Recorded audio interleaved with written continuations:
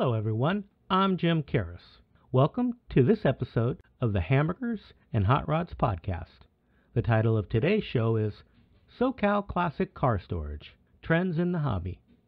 Today, Dean Morash, the owner of SoCal Classic Car Storage, located in Laguna Hills, California, joins us to share about his business of offering automotive enthusiasts a safe and secure space to store their classic or exotic vehicles when they are in need of extra vehicle storage. Dean will also tell us about the podcast that he and his son Jason produce and publish each week, which is focused on bringing interesting and knowledgeable guests related to the automotive enthusiast world in every episode. The SoCal car scene has been received well by the Southern California car craze community, and Dean will provide some insight into the impetus for this unique show. Dean will give us some perspectives regarding his thoughts about the trends in the automotive enthusiast world, here locally and across the hobby, and Dean will share a glimpse about emerging trends that he expects from his vantage point, which is unique and intuitive. Finally, we will learn about Dean's private car collection and hear about some of the gems he has brought home over the years. Please join us as we welcome Dean Morash to this episode of the Hamburgers and Hot Rods podcast. Welcome, Dean. It's sure a pleasure to have you on the show today. Thanks for having me, Jim. It's our pleasure, really. We're just so excited you invited us. We can't wait. You know, what you offer to the car culture community here in Orange County is really, I think, a unique offering. I'm really excited to share this with our listeners. You know, there are other options, but I don't think anyone hits the mark quite as well as you and Jason are doing. You've really created something special, and I'm so excited to have you on and talk a little bit not only about SoCal Classic Car Storage, but also the SoCal Car podcast the car scene podcast that you do. So I hope we get to touch on a little bit of both of those. First of all, I guess I'd like to know what inspired you to actually start the classic car storage business that you have done so well. Well, thank you for the fine compliment. That's very nice. Quite frankly, I've always, a couple of points in my career, my work career, I should say, I've made some hard right turns. My first life in work was in aerospace. I was an aeronautical engineering graduate and worked at Northrop for a number of years, for 15 plus years. You know, when I exhausted that, I went into high tech. And in high tech, I probably lasted a similar number of years. It was in software and hardware, but all of it in marketing. And so I became a junior level marketing executive and enjoyed that run. Both high tech and airplanes were fascinating and invigorating, but everything seems to run its course. And it had run its course, and I had an opportunity with a really good payout, if you will, to take some time and think. So I had some white space. You know, it was getting on in the years in my life, and I thought, you know, what do I want to do next? Do I want to get back on this wheel, or do I want to become an entrepreneur? So the answer was entrepreneur. I took that payout, if you will, and built this business based on my passion. So this is really a passion business for me, Jim. I've been a car guy all my life. I was raised with, you know, my father and brothers and sisters, all of us working on cars from an early age. And, you know, it's not like my dream was car storage, but, you know, I saw there was definitely a void in South OC. And I thought, you know what, this just seems to be right for me. I want to be an entrepreneur. Let's go do this. And here we are 5 years later almost. So your background, as you said, you were, is it aerospace? You're an engineer in aerospace? Is that what you did? Yes, right. I spent 15 plus years at Northrop on a variety of programs, building airplanes, basically. So it was a great career, a lot of exciting platforms, you know, so that was great and really enjoyable. But, you know, like everything, it kind of runs its course. Some people are still there. Others have retired from that company and never left or stayed in aerospace. So also with the aerospace, you have a marketing background as well. So I guess that lent into your entrepreneurial ability to be able to get the business launched and get the word out to everyone. That sounds like that helped serve you. Yeah, it's a great question or a great point, Jim. If I had a superpower, I'm not sure that I do, but let's say it's my best power, then it's marketing. And so I probably over-indexed on marketing when I started this business. I spent a lot of time crafting the brand, and thinking about what is SoCal Classic all about? What is this lifestyle that our customers have and want to continue to enjoy with their cars? And how do we make them feel right at home? So, even since the inception, but even through now, I still spend a lot of time on marketing, and Jason is such a big help as well, helping us, manage that brand and nurture it along and grow it as well. So really enjoy that part of the business. The rest of the things, I never carried a bag, wasn't a sales guy. I had to learn that. Operations, did some, but needed to learn a lot of skills on the fly. So it's all true that you do what you're good at, and then you got to pick up the other things pretty quick. And I do think that you're really fortunate in having Jason work with you. Now, you started in 2015. Was Jason there from the very beginning, or did he come in after you got launched? No, he's only been with me for about 2.5 years. And he spent his early career in multimedia, in radio, television, newspapers, and he did some podcasting as well. So he brings in he brings in the fluency of these different marketing, multimedia capture, editing, and social media skill sets. So that, quite frankly, I'm trying to learn on the fly, but, I'm limited based on my background. So it's a great combination of skills that we have together, but he brings a lot to the table. I think he's been a great compliment to you, and you guys really skilled at getting your word out. I'm really impressed with the podcast. We'll talk a little bit about that. But really, the question that I really have for you is just the ability to be able to work with your son together in the business. And how is that? Is it really something that's just natural, or is it challenging at times? Yeah, is it junior and senior Tuttle building motorcycles? You've seen that one on TV. Right. It's not quite that bad, but there are moments, right? So, overall, it's a joy because for me personally, it's kind of, if you ever had a chance to coach your kids in sports, which I did, I coached Jason for a number of years in baseball and some basketball. You just feel like you're continuing to make investments in your children's future. And so every moment as a father, you really appreciate having that opportunity to continue to nurture, guide, see them grow, see them evolve. But, there are moments, there are times when he'll ask a question like, are you asking that question as a father or as my boss? Yeah. And so, once in a while we'll say, that was a really good argument. We should get a producer down here and film this. I think we got a show here. So we don't throw stuff around and break doors like they do with like the Tuttles. But, there are days when, it can be frustrating. So just, you got to continue to stay the course and understand that it's challenging and there will be opportunities, to be a little disgruntled. But those are minor and those are rare. I imagine you really do cherish the moments. Yeah, it's great. Oh, especially the successes, We do. I'm sure that's great. And, the other thing about your business is you get to go out and go to different events in the community together, and I'm sure that you enjoy those times as well. Yeah, we do. A matter of fact, sometimes, we'll split it up, right? I was at the quarantine cruise, the 7th quarantine cruise down in Huntington Beach a little over a week ago. And those have really exploded. Maybe we'll talk more about those later. So, I'm down there shooting videos, meeting people, networking, saying hi. Of course, the car community gets pretty small once you've been in it for a while. So that was great. And then sometimes Jason will do a show on his own, and sometimes we'll do them together.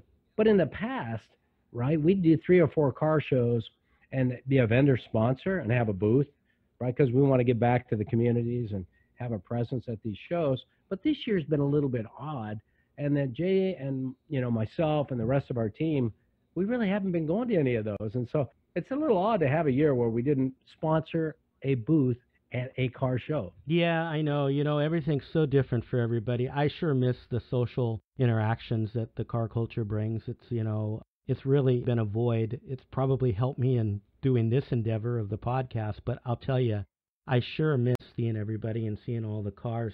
Speaking of cars, you've got a little mini car collection right out there behind you. Tell us a little bit about your clients and the cars that you store for folks. It's really quite an interesting collection. Share a little bit about the types of cars that you have as a customer base. Yeah, and it's ever evolving. So that's an interesting question because, the one word that I use, if there is one word, is eclectic. You saw it. It's pretty eclectic. You can easily find a Ferrari 488 GTB here or an older Ferrari. We just had a 3.2 Mondial, 1988, I believe, come in. But it's not just exotics; it's classics. We've got some incredible, like a 1956 Packard Caribbean convertible, one of 500. That's got air conditioning and power windows. Oh, that was a beautiful car, yeah. We've got a 1957 Bonneville convertible, power everything. You know, they only made about 600 of those. And we've got Packards, we've got Woodies, we've got Chip Foose cars. We've got every Corvette and Porsche, for whatever reason, ever built. It seems like, yeah, that's kind of an exaggeration. So they really run the gamut, and every day we're seeing something new. We just took in this 1956 Cameo that's blue and white, and it is absolutely perfect in every way. And the day before that, we took in a 1963 Ford Falcon Futura, right? Like, who restores those? This car is factory fresh. So every day is a joy because it's putting you into either the Wayback Machine or putting you in close proximity to cars that maybe you've never seen or touched. So what a joy, right? What I found interesting is, yes, you do have such a wide variety of cars, and for you as the caretaker and custodian of these precious vehicles, you're among them every day. You get to enjoy them probably many more hours than their owners do. It's really quite a perk of the business, so I really am jealous. It was really fun to be there, to see your facility.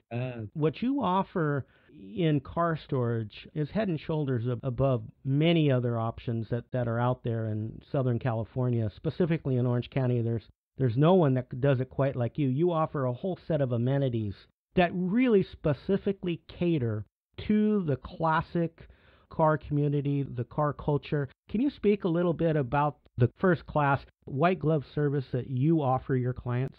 Yeah, thanks for asking that question, because as our business has evolved, one of the things that I always comment or say is, like, if our customers can imagine what their requirements are, to help them with their car, then odds are high that we probably do it. So some of the more obvious things that we do on site are hand car washes and details, right? And that's, done by appointment or weekly basis. But other things that maybe are less obvious: title, registration, transporting back and forth to repair facilities or to dealers, to anything and everything in between, pick up and drop off of cars. We've picked up and dropped off cars at the airport. So there is no limit to what we will do to help our customers. Our perspective is we're here all day anyway. And so if we can exceed our customers' expectations on a recurring basis, then I think they're going to feel like they've got really good value. Our customers' time is precious, and they're probably, maybe they're an entrepreneur themselves and running a business 7 days a week. They don't have time to go sit in the DMV for a half a day, as one example. So we try to take that burden off their shoulders and make motoring a joy. So all they have to do is go out and enjoy the car. And then, as I understood it, if one of the clients decide that they're going to attend a car show, and let's say the load-in is on Friday for the vehicles, like cruising for a Kia, for example, they can give you a call and say, I'd like to pick up my car on Friday at 1 p.m., and when they arrive at your facility, tell us a little bit about what they can expect. Well, what they can expect is their car is going to be ready for them to pick up right in front of our lobby. Car will be dusted off. The battery will be charged up. And really, we just provide them the keys, and they're off to enjoy it. No surprises. That's one of our mottos around here. We don't like surprises for us or our customers. So they drop off their car, or their guest, maybe somebody drops them off here. But all they got to do is turn the key and go off and enjoy the motoring. And so, it's really convenient for them, and we enjoy just catering to their needs that way. And then the same thing for the return, right? When they have a general window of the time they tell you they're going to bring the car back, and you're there to receive the car and get it buttoned up for them. You do things like battery tenders and that sort of thing? Yeah, so all vehicles are battery tended here, and no extra charge for that. We also keep an eye on tire pressure. If a customer wants us to have a car covered, for example, we do that. We pretty much follow a regime that the customer does in his own garage, let's say. Typically, our customers have run out of space. They've got 5 or 6 cars, and 1 or 2 of them are here. And so, we basically try to be as particular as our customers are in their own garage. In many cases, we're more fussy than they are. But on the drop-off, same things. They give us a notification. We take care of it. We white glove that vehicle into the warehouse. And typically, if the car needs some attention, like a wash or a wax or a detail service after it's been out and enjoyed for a while, our customers will notify us what they need, and we take care of that right away. The thing I noticed was, one, everything was immaculate. Even cars that may not have been out, for a week or two, it was very obvious to me in my visit to your facility that you were still maintaining the cars, dusting them, and keeping them really in ready-to-go condition. And that was impressive. They're stored in a climate-controlled environment. They weren't overly crowded. I got the sense that you really provided and approached every single customer's vehicle with respect, and that was neat to see. Oh, thank you. Yeah, one thing about cars is there's always some story, Now, granted, it could be that somebody's interested in purchasing vehicles because they look at them as investments. And in that instance, they got to stay perfect, and they might have bought the perfect Porsche 930 slant nose, 1989 air-cooled turbo. Very possible. But in a lot of cases, the story is much more personal. That might have been somebody's father's car, their grandfather's car. And so in that scenario, the care and feeding of that car is just as important or more so. So we look at it from the perspective of really just having a real deep understanding of why these cars mean so much. It's the story behind every car, I think, that makes a huge difference for the owner, and we want to make sure that we can help them, celebrate that story here. We really appreciate each and every car's particular journey, if you will. Do you find that some of your longstanding clients, you've been at this 5 years, that you participate in their life cycle as they buy and sell cars, and you've, on some second and third rounds of clients having new acquisitions? That's a great question. Yes is the answer. Some of my clients are collectors, and I haven't seen anything but the cars they started with, or maybe they've grown the collection. Now, we've also sold a couple of cars for those collectors, and they've downsized their collection. But we also have collectors that every couple of years, they've got 3 or 4 cars, and they've had this one, let's say for 4 years, and they'll bring it to me and say, hey, Dean, I tried to sell this at a car show for the last year, no luck, and they'll say, hey, we want to consign it with you. And they're shocked at how quickly and how much money we're able to get for it, because it's like anything else, right? I wouldn't say we're doing anything in particular special, but this is an area of expertise for us, right? Whether it's the photography, whether it's the content, whether it's the advertising, whether it's our approach to handling prospects or leads, all of that helps us move somebody along and get them into the next car. So a lot of our customers we're selling so they can go buy the next one, if that makes sense to you. Oh, it does. I think it's really remarkable. It's definitely the entrepreneurial spirit that you have in identifying the need for offering consignment services. How did that come about? And if I understand it right, you'll even do some acquisitions if they ask. But consigning cars for sale, talk a little bit about how you got into that sideline, I guess. Well, it's like anything. When you create a business, you need to have, my recommendation for anybody that's endeavoring to become an entrepreneur is that make sure your business has multiple streams of revenue. Sure. So this was yet another revenue stream for us.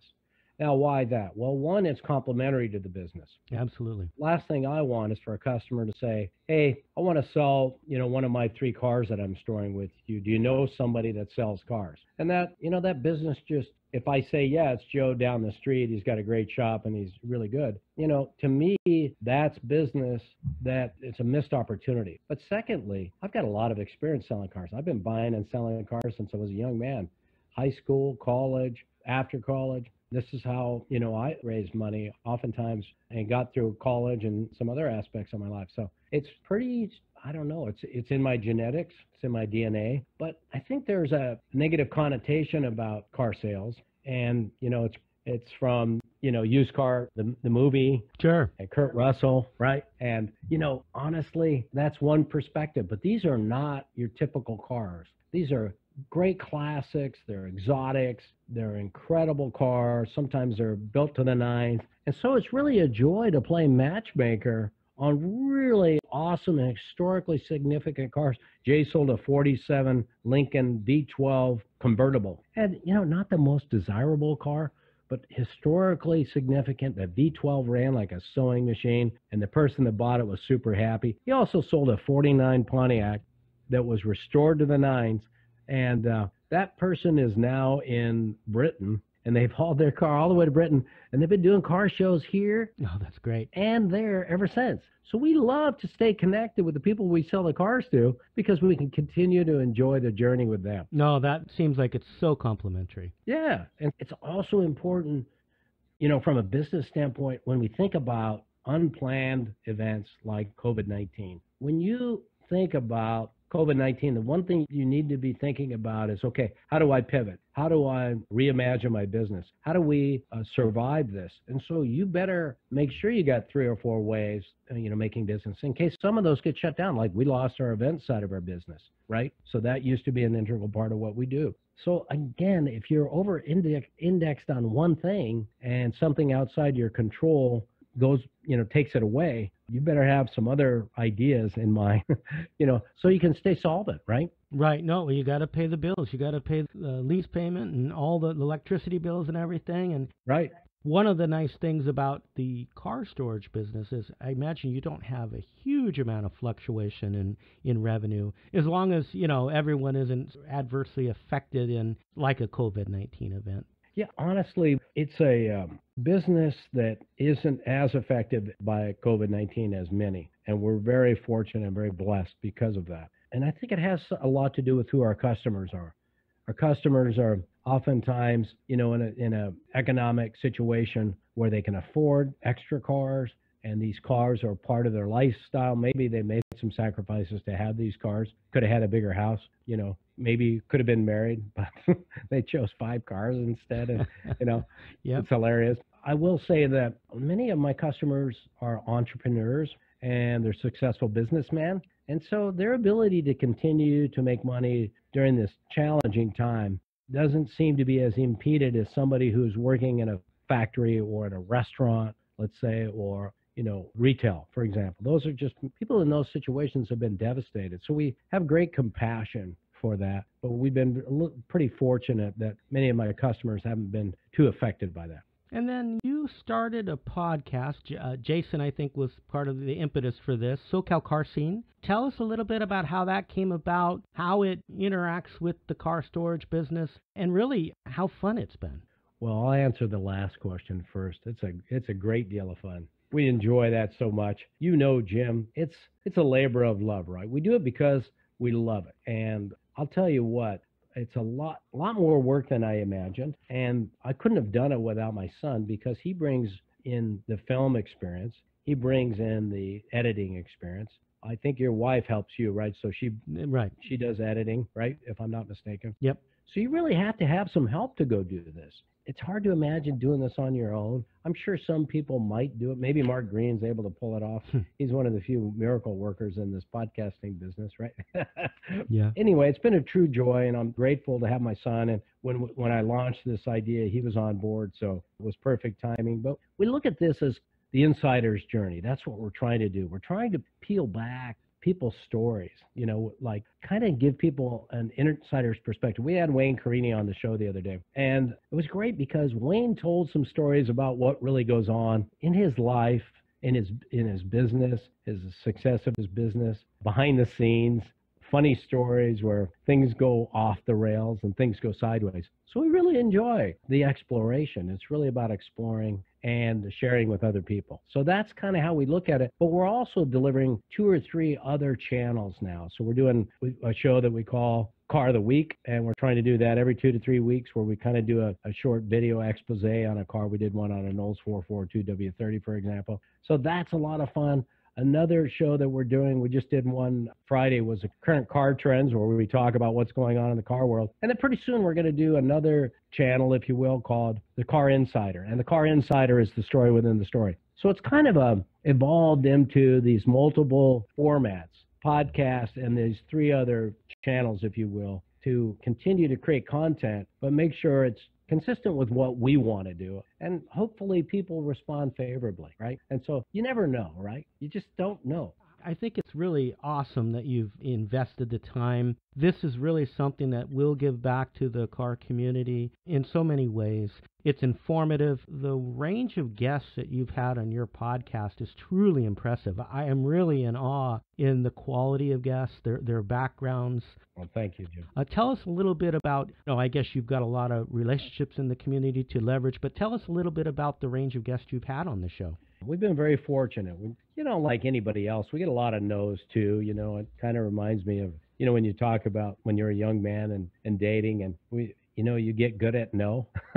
So the first thing you need to do is be comfortable with people saying no. I just had one the other day when I reached out to somebody. But, we've been very fortunate because each time we have a guest, then we have a bigger network. And sometimes that network will lead to connections with people maybe we've been wanting to get. So we had Andy Reid on, who's a judge for a lot of these Concours auctions, and he was fantastic. But his world's been rocked by COVID, not being able to judge. Then we've had the CEO of Gunter Works just recently, Peter Nam, on to talk about these incredible $600,000 bespoke cars that they manufacture right down here in Huntington Beach. Yes. We've been fortunate to be on with Mark Green, and he's a serial podcaster. I don't know what other way to call him. He does one of these a day. I don't know how Mark does it. But what's great about Mark is, now I think of him as a friend and a mentor. I was on his show a long time ago. And Mark's probably one of the reasons why we do our podcast. Oh, that's interesting. Yeah. If I had to give anybody credit, I'd say it's Mark Green. Yeah. And he's been super generous with his time. And, we had Wade Kawasaki on recently, who owns legendary companies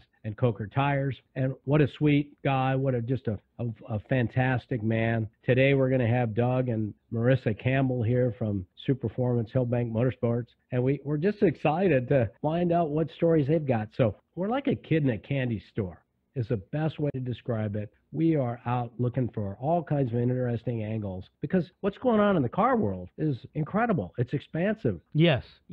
I know so little. Every time I'm like, we had a guy on, the president of the C10 Club. It was a great interview. And I'm like, the C10 Club, John Orr, what's the C10 Club? We opened that door up and I'm like, whoa, the response was massive. And I'm thinking to myself, I had no idea. But that's what's cool. You just got to keep opening doors and exploring. And it's, really reveals the little child in all of us, at least for me personally. I don't know if you feel the same way, Jim. Oh, I absolutely do. I think part of it is just your personality and nature. You are very interested in people and their stories. That was, I think, an inspiration for you to approach the whole car storage business, and you've carried it through. It comes across in your shows. Well, thank you. That's very kind. And it's been very enjoyable. Thank you. Let's talk a little bit about the current trends in the hobby. That's something that you are doing in your podcast. You're doing it, of course, in your business. Tell us a little bit from your perspective, what you see on the horizon. You attend SEMA and kind of the things that are happening in the hobby short term and what you see over the next year, let's say. Okay. Yeah, so necessity continues to be the mother of invention. Car people will not be kept at home, in my perspective, witnessing this COVID-19 since March. You can close down their car meetup to Cars and Coffee, right? And you can limit them going to auctions, but they're so creative. I mentioned Andy Reid. Yes. And he created a Concours car show out of model cars digitally. So he runs this on Facebook, and out of the ashes comes a car show, digital car show for models. And I'm thinking to myself, what a great idea. There's always been kind of a limit to go to a Concours d'Elegance, money, access, privilege. And now, thanks to him, it's taken off. So things like that intrigue me. The quarantine car cruises here are just blown up, where they have a meetup point. You get your directions on social media. You meet up. You drive down the coast, or you drive across the city, and then you meet at some undisclosed location. Car drive-ins are back. Car cruises are way big. So I think car people have to get together. And so that's what I've seen over the short term. And in the long term, I think some of these things have staying power. And Jason and I have talked about that on our podcast on Current Car Trends. Do you think it'll continue? I've also seen digital auctions now. So Monterey had a completely digital experience for Car Week. Yes. Now, granted, the volume was down by 50%. The sell-through rate is actually quite good on these digital auctions. So I think what their experience is higher sell-through rate, less price per vehicle. Like in Car Week, it was like $350,000. They probably didn't push across as many $5 million cars. Sure. So I think in the future, I think we're going to get back to some sense of normalcy next year once COVID blows through. But will these big shows ever be what they were? I think they're going to be there, but I think they're going to be more of a hybrid. And maybe car shows of the future will be more of a drive-in and drive as part of the car show, for example, as opposed to just static, sit there, look at people's cars and do an awe. You know, the thing about the quarantine cruise is the attraction to it was phenomenal. I don't know about the last one in Orange County, but I heard it was just an incredible turnout. Do you have a sense how many cars actually showed up for it? Well, I think the sixth one, they had about 2,000. Crazy. So this last one I was at, I'd say somewhere between 1,000 and 1,500. Wow. They started in Long Beach, they cruised the coast, and then they wound up in Huntington Beach. And so the people that are coordinating that are very fluent at social media, right? They're really good at Instagram. They have a tremendous presence on YouTube. And so they use those tools to get the word out. And, there's just no substitute for the influence people have on social media. So this is kind of a modern world of social media meets car shows and overcomes the COVID-19 problems that we all face with traditional events. I'll tell you, to comment on that a little bit, I think that one of the things COVID-19 has done for our hobby is it's allowed us to embrace social media much quicker than we might have otherwise done so. Yeah, right. And I believe in the long run, my prediction is that will benefit the hobby in attracting younger people. You're already seeing it in the turnouts that are occurring. Yeah. It's the sons that are saying, hey, Dad, do you want to go out on this? I saw this on Instagram.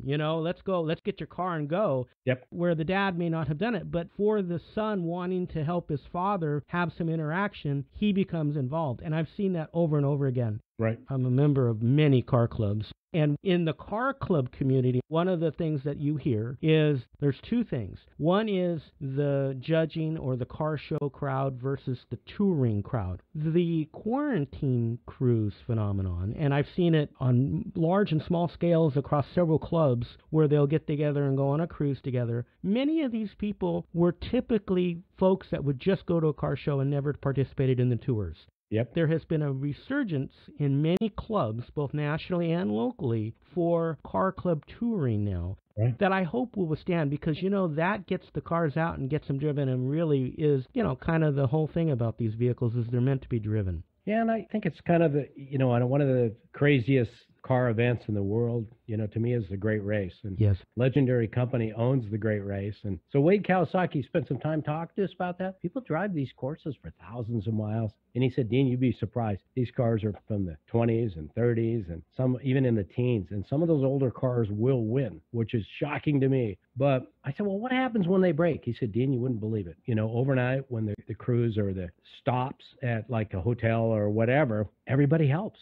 Everybody that's driving becomes a mechanic and everybody has extra parts. Everybody helps that person out. So he said the car community is always can't wait to help somebody else that has a breakdown. So I think that's one of our big fear factors. What happens? I've got a 49 Nash, for example, in my collection. And what happens if that thing breaks down? In that scenario, I think everybody's going to be there to help, which is so awesome. Oh, it's absolutely true. Two things on that. One is Vintage Chevrolet Club of America is one of the clubs I'm very active in. And they have a father and son that have participated in the Great Race, I think 3 or 4 years. No kidding. They're out of New York. They have a 1940 Chevrolet, and the two of them have done it together. And we got to go meet them here in Anaheim. I think it was 3 years ago that we did. I remember. Yeah, I remember. But they've done it, and they really love it. And then on the Vintage Chevrolet tours, we've done many of those. I was on a tour up in Northern California. We had the Impala on that tour. And there was a 27 Chevy that was,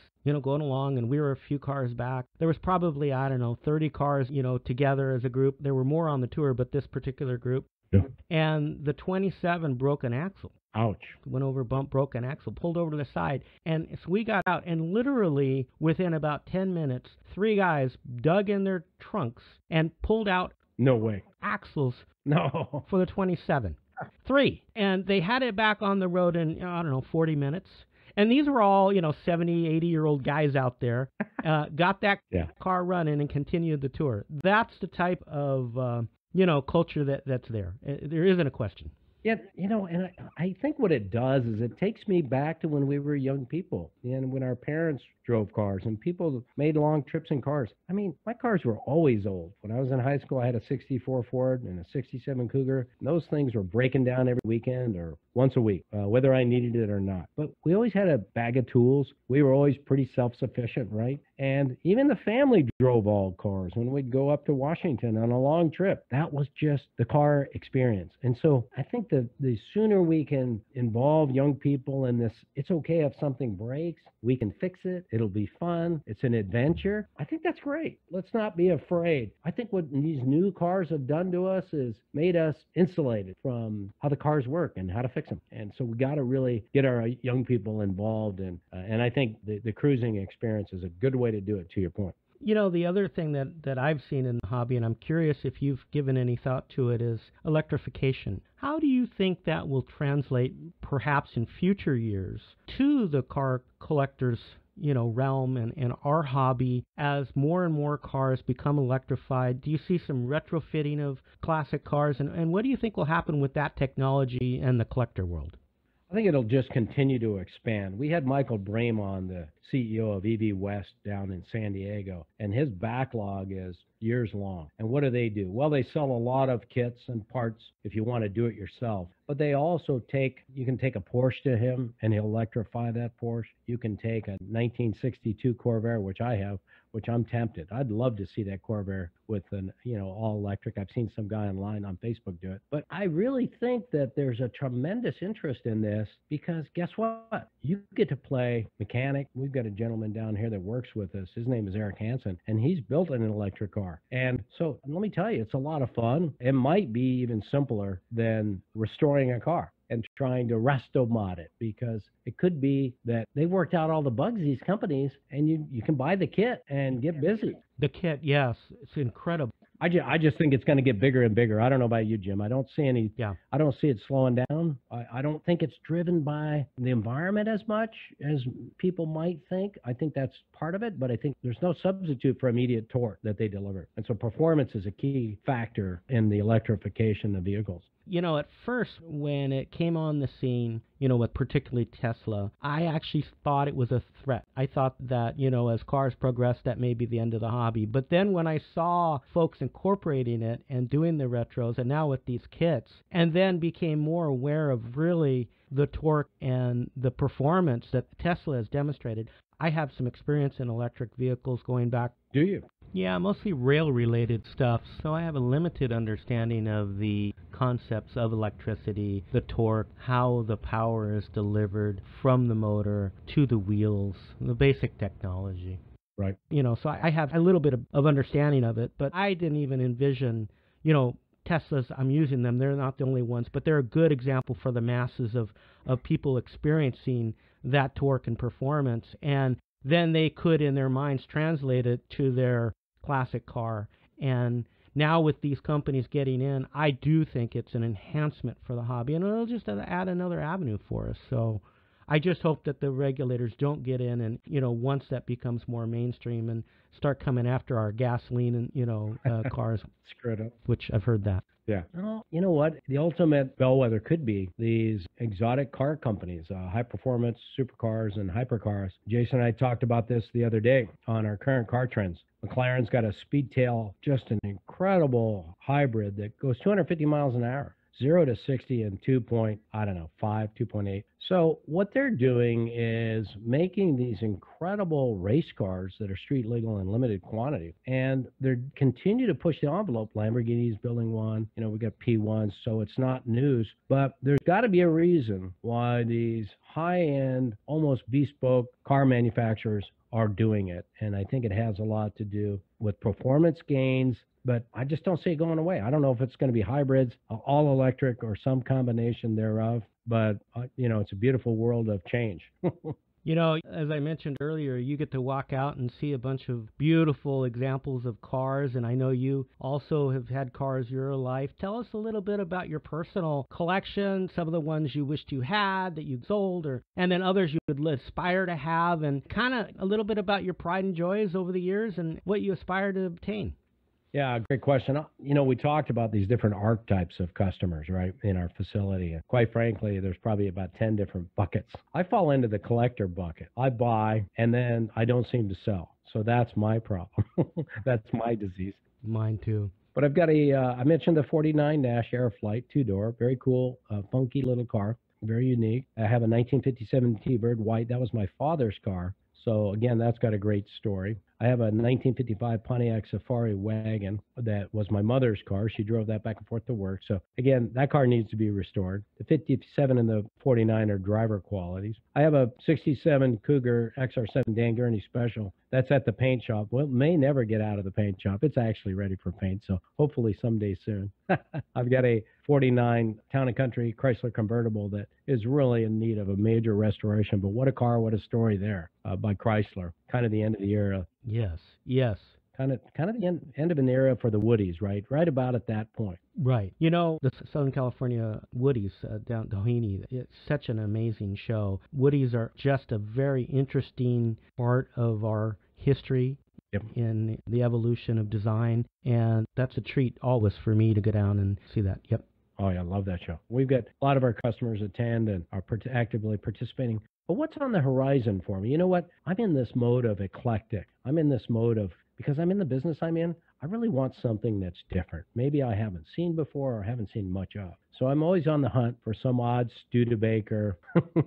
I love these Studebakers. The older, the better. A 1950 or a 1949 Studebaker with that funky grill appeals to me. Yes. Anglias appeal to me. So I'm in my mind, my heart's in the 40s, I'd have to say, with some of these unique designs. Like, speaking of Nash, they had the Rambler, and the Rambler was a convertible Nash, and the tops rolled back on the side of the car. So, that kind of stuff really appeals to me for some reason. And once you start seeing too much, you want something that you haven't seen before. Yeah, and I don't care if it's odd. My son gives me a hard time. Dad, some of your cars are just ugly, but maybe that's what makes them cool. I'm like, yeah, thanks a lot. I have a buddy, the co-founder of the All-American Original Show. He's into late 30s cars, early 40s cars. He likes that Art Deco, Yep. period. So does Sabrina. That's her favorite period as well. And he has a really nice Super 8 Packard and a beautiful car. It's really nice. It's a 37.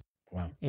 But what he ended up getting was a business coupe, a 37 Packard business coupe. And I think it's a 3-speed, floor shift, all original, unrestored car. I don't know, 30,000 miles maybe. He likes low mileage cars. Wow. As beautiful as the Super 8 is, both of us really love that little coupe. One, you don't see them. No, you don't. And it's fun as heck to drive. The turning radius in it is amazing.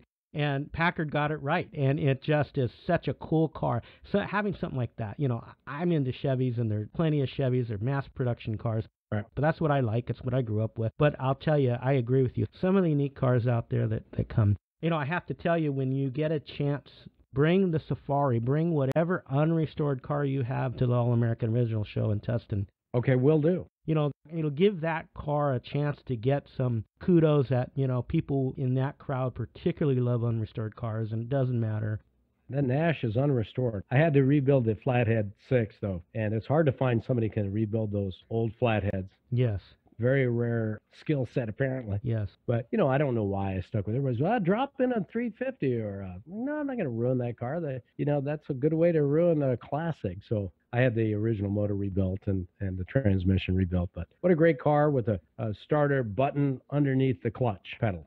Yeah. At the last original show, I saw a 1915 Cadillac. Wow. Unrestored. Yeah. This car was weathered and beat. Sure. But it was all original. Everything was there, still running. And, the guy was, I don't know, in his late 80s that brought it. And he's had it, 60 years, something. And it was so cool to see sitting next to, some restored vehicles. And everybody was interested in that car. I mean, it just is fascinating at how the hobby offers so many, little plums to your civic interests. There's something for everybody.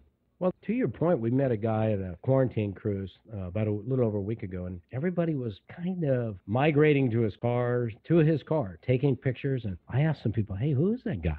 And they said, "Hey, man, he's only about 18." I'm like, "What?" Wow. He's got this incredible 1969 Camaro, twin turbos, just some very unique design elements in the engine and the interior on the outside of the car. 69 Camaro is fairly common, but it just had something that nobody else had from a design standpoint. I shot a video of that car and put it on my Instagram page, and, quite frankly, it's blown up. Sure. And I'm like, but here's a young man. Granted, he might have gotten some help financially, but isn't it great to see young people having a vision and executing on a vision that nobody else has? But that's what's great about young people. They're not constrained by what we've seen or what we think. So I think that's why we got to continue to infuse the hobby with young, fresh minds. And you can get a different take on stuff that's fairly common, and it'll blow your mind. Any glimpses you can give us about some future guests on your podcast? Oh, great question. Well, we've got a long list of people. We don't just want people that are, in the TV scene or are famous. We've got a gentleman lined up. His name is Jason Scudelaria. And if I mispronounce his name, I apologize. He does Week to Wicked. He does Car Show. But he's been down here a couple of times, and he's an example of young people building cars with high performance LSX motors and getting, damn near 1,000 horsepower out of cars. Wow. But having he did this 1963 Nova we had down here for a photo op, and there's so much subtlety in his builds on whether it's the exhaust or the interior or how he, modified the drivetrain. You look at that car, and the closer you get, the more you see. Oh, I can't wait to see that. I had a 63 Nova Super Sport. Oh, you had one? When I was a kid. Oh, my God. So, yeah. Well, there's a video out there on our Instagram page of him on SoCal Classic, at SoCal Classic. And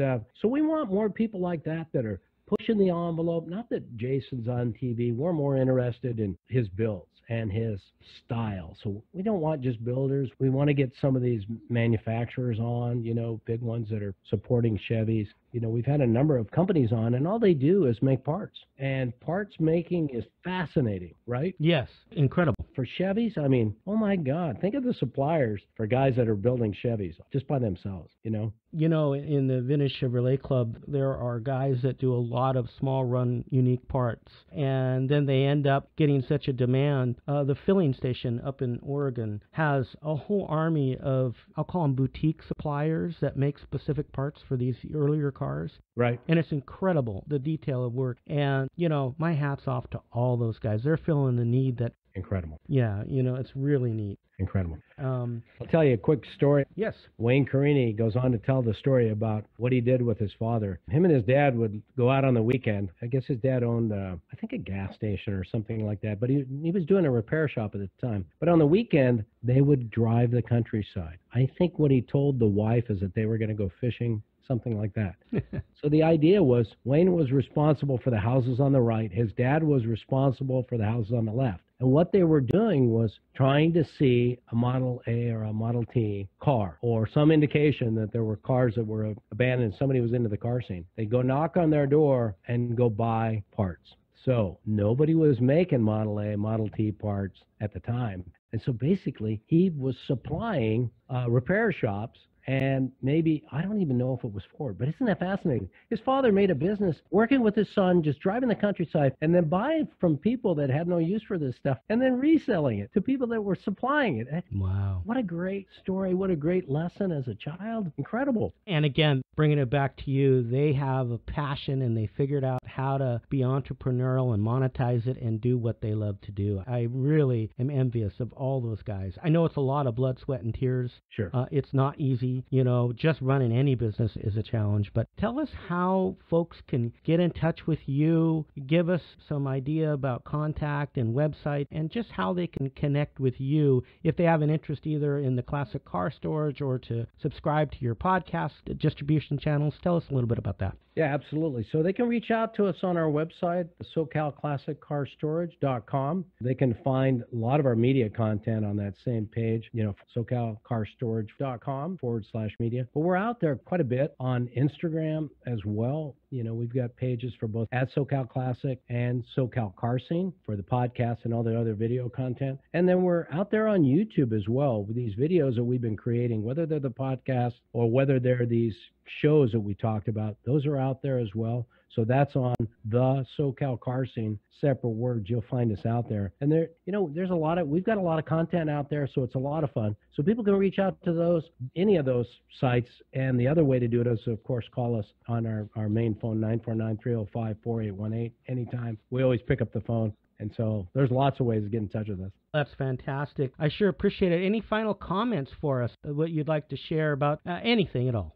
I just appreciate you reaching out to us, Jim. We're excited to be on your show. Love what you've done. You've really done a great job of just sharing the history of cars and the connection with food and how it's such a unique culture. I don't know what other word to describe it, but this car community has roots that go back, probably over 100 years. But you're keeping that alive, the culture. It's important to understand the history, why we do what we do and why we hang out where we hang out and we behave the way we do. But, I just want to say thank you for doing all that you've done to keep us plugged in, if you will. Well, I sure appreciate it. Thanks so much for what you do, not only in providing a safe haven for classic cars when a guy runs out of garage space, but also keeping us informed about the trends and kind of the upcoming ideas and events in the hobby through your podcast and other social media content that you're putting out. You guys do a wonderful job.